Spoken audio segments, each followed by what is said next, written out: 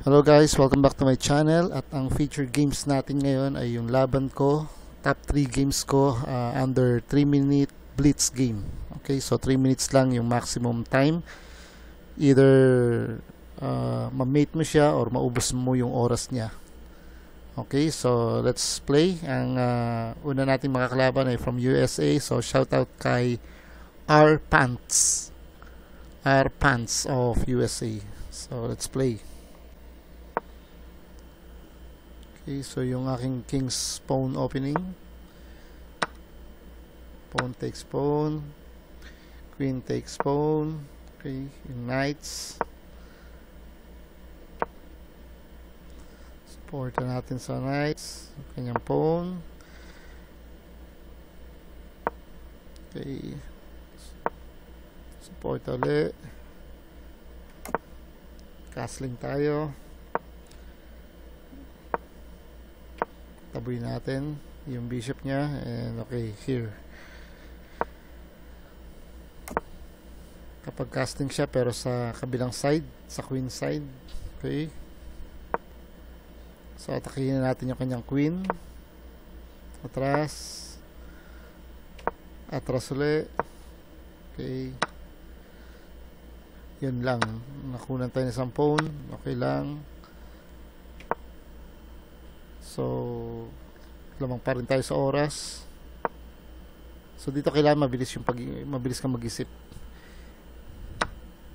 So, under threat yung queen niya, pero kinuha niya rin yung bishop ko, and under threat lamang na siya ngayon sa points. Under threat din ako sa bishop niya, no? So, okay, ko yun. Lamang pa rin siya ng pawn. Iwas niya ulit yung kanyang queen. Okay. Atake na tayo dito sa queen side na.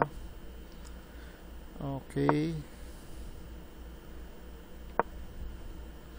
Eto na. So, malapit na siyang ma-mate.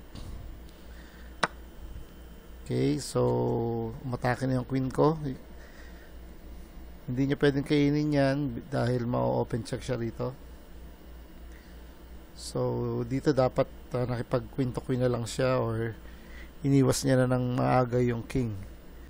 So, ang ginawa niya ay minove niya lang yung pawn, no? So, dito actually nagkamali pa ako ng tira dito. I have a mistake here kasi ang tinira ko ay itong knight.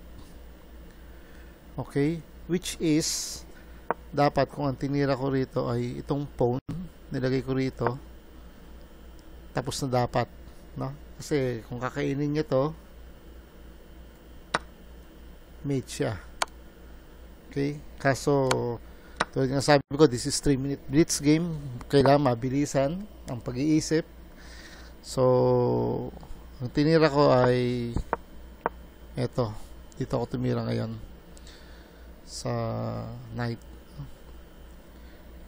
So, ang ginawa niya, in-ignore niya yung atake ko, no? So, hindi ko alam kung anong gagawin niya rito. Atake siya eh. Naka-support naman yung apaw natin dito. So, pag-check ko sa kanya, okay, isang square na lang siya doon, and checkmate. Okay, next game is si MSI Dorenko from France.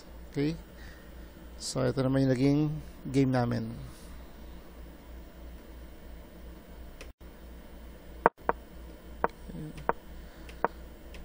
So yung by the book, kinain niya, kain din, chumek, kain niya, knight.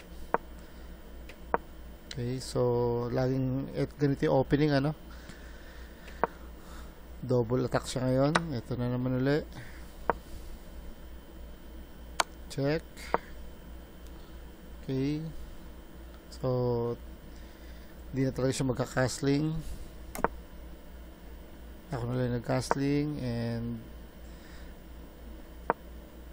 okay,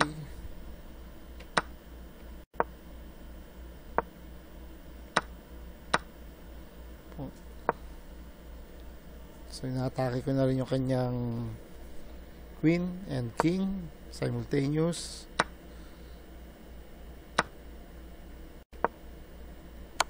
Check.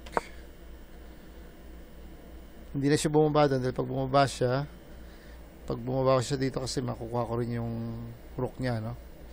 So, isa rin sa naging mali niya yan. Okay.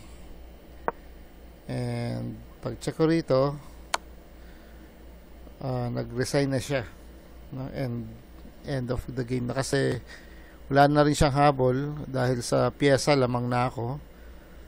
Makuha ko pa tong rook niya, and at the same time wala na talagang habol dahil 5 seconds na lang yung natitira sa oras niya. Kaya nag-resign na si MSI Dorenko of France.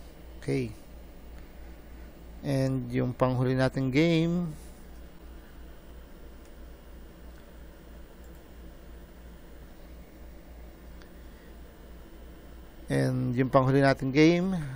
si Coach TL, no? Coach na yung kalaban ko ngayon, no? Si Coach TL of Zambia. Okay, so ako naman yung black, ako naman yung depensa.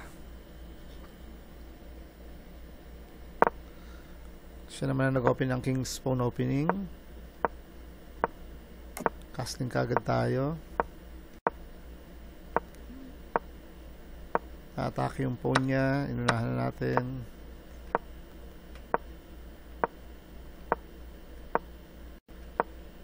Okay, narata niya yung atake ko sa rook.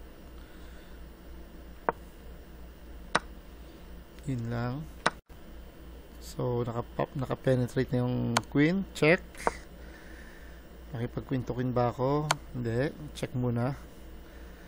So pag kinain niya ng horse, automatic matatangay ko na yung rook niya.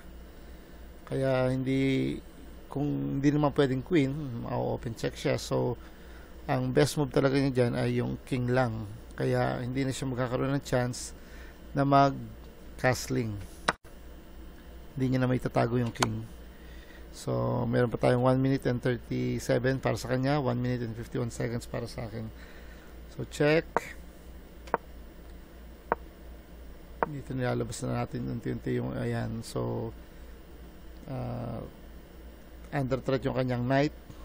Of course susuportahan ng rook yan, no? Pero lumalabas na rin yung aking mga iba pang pyesa, no? Sa kanya na stuck yung rook kasi nga nawala na siya ng chance makapag-castling, kaya yung kanyang rook doon hindi na makakagalaw. Okay, so dito under threat yung kanyang rook. Okay, so ang ginawa niya, iniwas niya yung, meron pa siyang 44 seconds, so, and sa akin ay 1 minute and 6 seconds. So iniwas niya yung rook. Ang hindi niya nakita, ma-double check siya ngayon. I mean, not double check actually, but check yung king and at the same time under threat yung queen.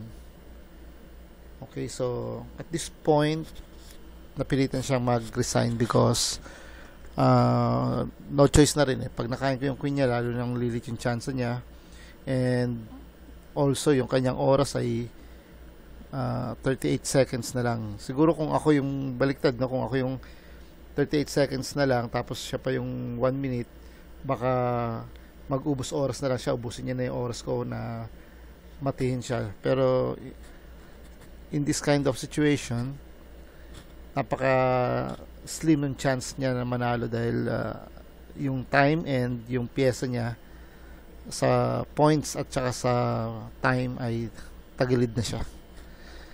Okay, so I hope you like those games, no? Yung tatlong games na feature natin ngayon. Click like or subscribe kung gusto niyo makapanood pa ng iba pang mga games, no? So ito yung mga basic games, hindi naman tayo international master or grandmaster, pero for sure may matututunan at may matututunan tayo dito. Yung mga mistakes namin nung mga nakakalaban ko, pwede nyo ma-avoid. Okay? So thank you for watching and have a nice day. God bless.